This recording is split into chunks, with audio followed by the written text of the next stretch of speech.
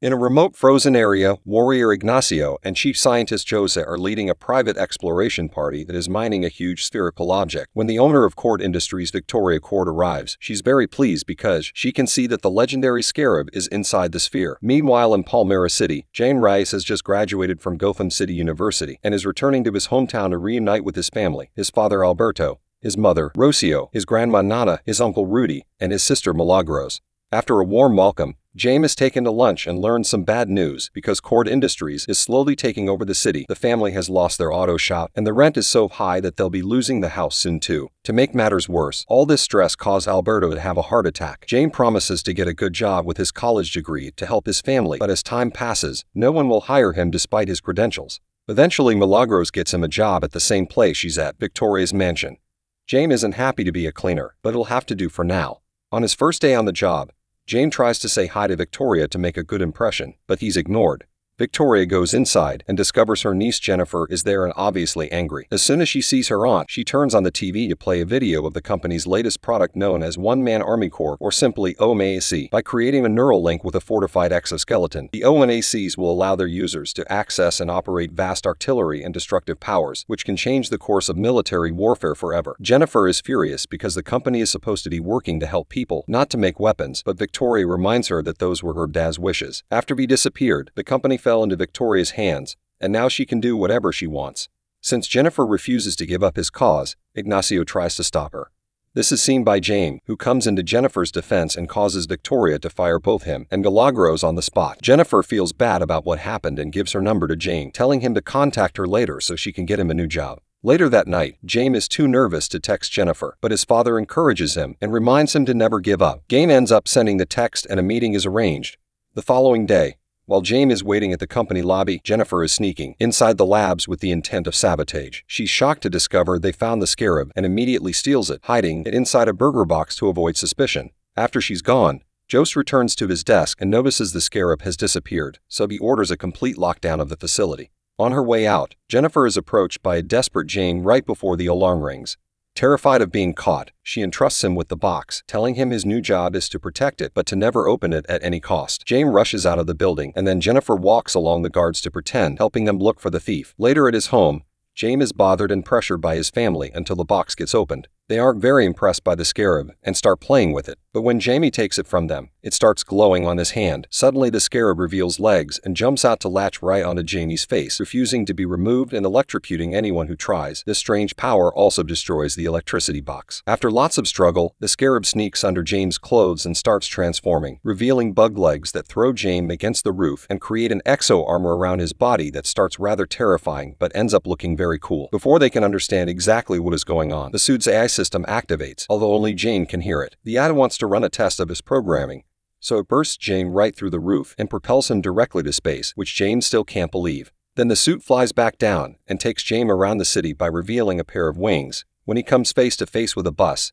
the suit creates a special shield that cuts the vehicle in two and leaves James without a single wound. After lots of flying around, the scarab takes James back to his home, where the suit retracts and James passes out. Later in the evening, James wakes up to discover the scarab has inserted itself on its back. While he panics, the family considers calling the police, but Rudy advises them against it, pointing out James will be seen as the thief. Afterward, James goes looking for Jennifer to demand answers, only to find her being chased by armed forces outside the Cord building. Jennifer gets in his car as they open fire on them, so James drives fast enough to escape and takes Jennifer to his house, where she shares an explanation. The scarab is an artifact of unknown origin that can be wielded as a weapon of mass destruction, which is why her aunt wants to use it to power her ONAC project. It seems it has chosen James as its host and she doesn't know why, but she thinks she can get some answers by accessing a certain key from Cord Tower. Uncle Rudy drives James and Jennifer to Cord Tower and uses a jamming device to mess with the security cameras. While the guards are distracted, the duo sneaks inside and steals the key, which turns out to be a modified watch that used to belong to Jennifer's dad.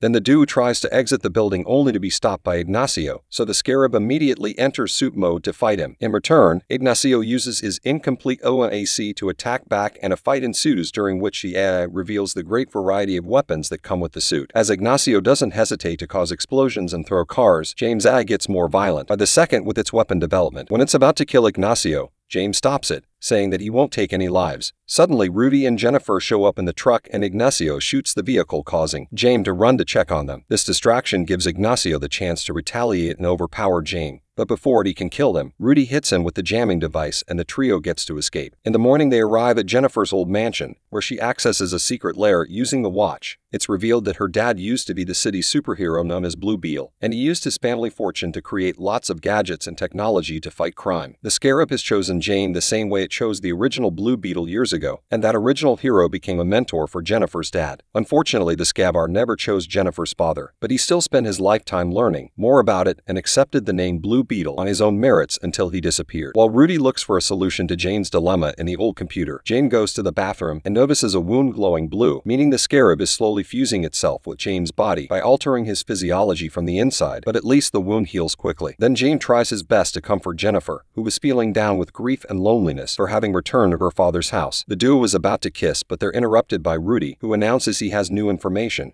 The Scarab can never be detached from Jane's body as long as he's alive because it has formed a neural bond with him and will seek to protect its host at any cost. Jane isn't happy with this news and feels like it's been shoved into an awful situation, but Rudy comforts him by suggesting that he was chosen by the Scarab for a reason they still haven't understood. Meanwhile, Victoria learns about Jane having the Scarab and sends her private militia to the Reyes household to capture him. At that moment, Jane, Jennifer, and Rudy notice Victoria's helicopter moving towards Jane's house, so he tries to use the powers of the suit to no avail. Remembering that the Scarab will always protect him, Janie jumps off and the suit finally activates to take him home. At the Reyes house, the militia surrounds the area and violently drags the family outside, knocking off a candle in the process. The family is rounded up at gunpoint, but Jane arrives just in time to knock down a few soldiers and make them shoot him instead. Victoria wants to see the power of the suit and makes her men target the family, so Jamie activates his shield and stops all the bullets. Then he asks the AI for non-lethal weapons and starts taking down the soldiers while his family escapes. However, as they run away, Milagros falls and Alberto stops to help her, causing him to get badly hurt by a soldier and triggering a cardiac arrest as he collapses on the ground. Jane has Victoria and Ignacio exactly where he wants them, but before he can shoot, he hears his father in pain and rushes to his side. This allows Ignacio and Victoria to tase and capture him, so as Jane is dragged away, the family must watch Alberto die and the house burn down.